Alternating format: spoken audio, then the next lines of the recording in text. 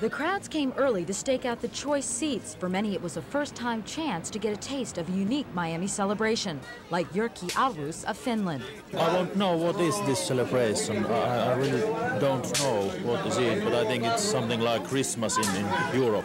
Or Mike Sanchez on vacation from Connecticut. I'm Cuban. I wanted to see what it was all about, since I've never seen it. But before a drop had fallen, a vendor gave a hint of things to come. Raincoats.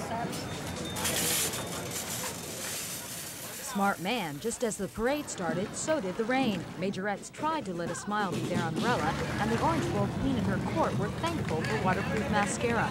Dignitaries riding on convertibles felt less than dignified. You have to have a sense of humor then about being out here today. Obviously you do. Obviously I do. I have to have one. In this aquatic environment, Doll fans felt right at home, and for many, this was just a warm-up for the big game. It's going to be a big victory on to New Orleans. We're going to take that. In the mud if we have to. Even my daughter knows how to go Dolphins #1. She goes touchdown. We got it already trained.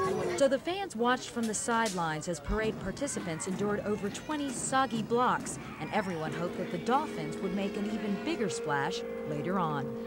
Katherine Couric, News 4.